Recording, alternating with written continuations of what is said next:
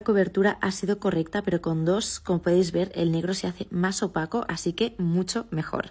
Y si lo masajeáis ya, ideal. This is not accurate. These cameras were never designed for sunscreen testing. One swipe is probably giving you maybe SPF 3 at most. Our eyes don't see UV, and cameras can only detect long wavelength UVA because most UV wavelengths don't go through glass. So there's a lot of processing that has to happen to convert the UV signal to black and white so that we can see it. It's like auto-tune, it isn't an accurate version of reality. UV cameras are just designed for qualitative information. Did you put the sunscreen on that spot, yes or no? They aren't good for telling you how much you need. Weight is a much better way of measuring because all SPF labels are based on testing after applying 2 milligrams per square centimeter. I did a bunch of experiments to work out how many swipes of a sunscreen stick you need to apply. On average, you need over 30 swipes to get the labeled SPF.